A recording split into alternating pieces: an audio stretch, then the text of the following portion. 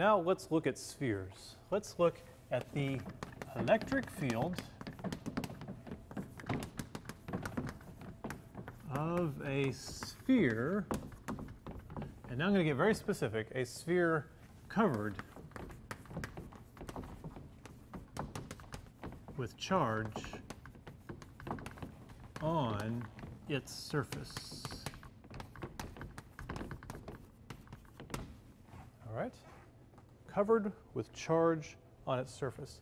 And to also get specific, we have to distinguish, sort of, between insulators and conductors here. We could get away with not doing it for now, but I want you to know everything. Right? I want to give you a little extra information. So we have an insulator, charge on its surface, and we have a conductor with charge on its surface. Okay. So let me draw them here. So an insulator, and we can say the charge is positive. It doesn't really matter. Let's make the charge positive. Now, I'm doing something we have to do a lot in physics, is I'm representing a three-dimensional object in 2 dimensions. This is a sphere with charge just on its surface. So this is kind of like a cross-section. In reality, the charge is all over the surface if we're really looking at a sphere. But if I drew it that way, it would look like I have the charge inside the sphere, which would be a very different problem. So here we just mean on the surface. The conductor, if I draw it, would look exactly the same.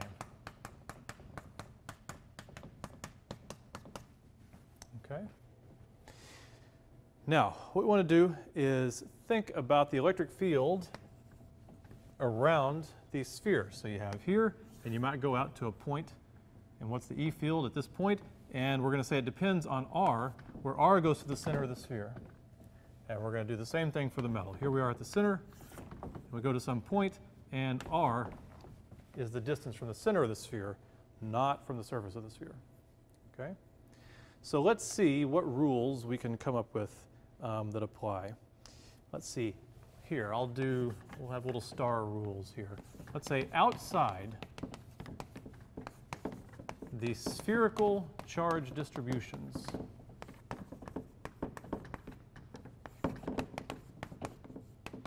because you can see in both cases, the charge is evenly, uniformly making a sphere. Here it's a spherical shell.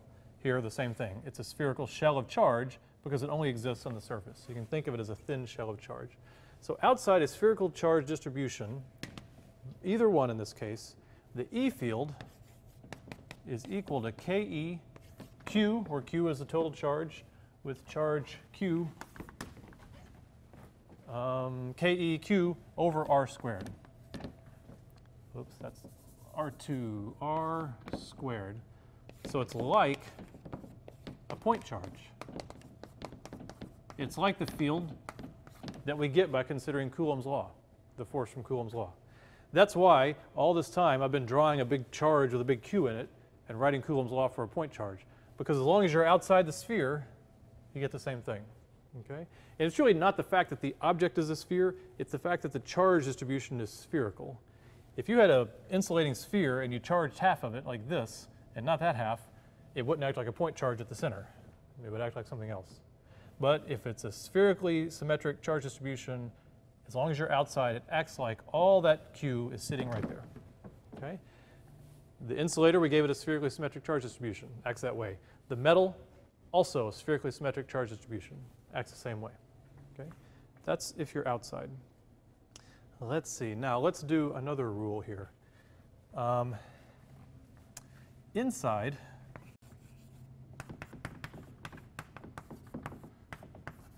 the spherical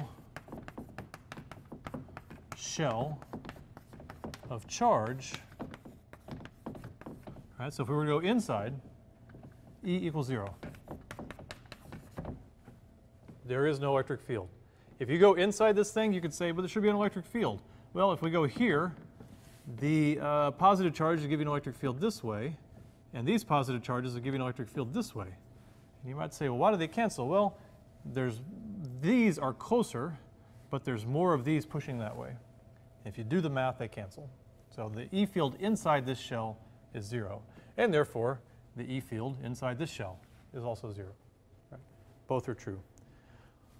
What really, though, becomes then the question you could ask is, why did I specify the difference between the insulator and the conductor? What's the difference? Here's the difference. This is inside the spherical shell of charge E equals 0. Inside a conductor, E equals 0 always. Okay? It doesn't have to be spherically symmetric. It doesn't have to be charged. It doesn't have to be positively charged. It doesn't have to be negatively charged. It can be anything. The electric field of a static field inside of metal or a conductor is always 0. And the reason is kind of interesting. It's because the charges are free to move. Right? So if an electric field built up inside this conductor, well, there's a free charge there, and it would be forced, and it would move. And if the field is still there, more and more would move, and they would move in a way that would reduce the field until they move and reduce it to 0. So here we had to rub charge onto the surface of the insulator to make sure it stayed on the surface. The conductor, we could put it on any way we want. We could throw it in the middle, we could rub it on, we could hook up a wire to it. Whatever you want to do, that charge will instantly go to the surface because the charge is trying to get as far away from itself as it can, and it leaves the electric field 0. Even if this thing were a square. If we had a cube of charge, we had a cubical conductor, a conducting cube, and we threw charge on it, it would distribute itself in just the perfect way, just the perfect orientation with extra charge at the corners to make the electric field 0 inside. Okay? Always true because of the unique properties of the conductor. Insulator only true if you have a shell. We could go on to more complicated physics. If you study more physics, you may someday learn what the electric field does if you have a completely charged insulator. If it's not just on the surface, if it's all the way inside, then you go further with this shell theorem idea we're talking about.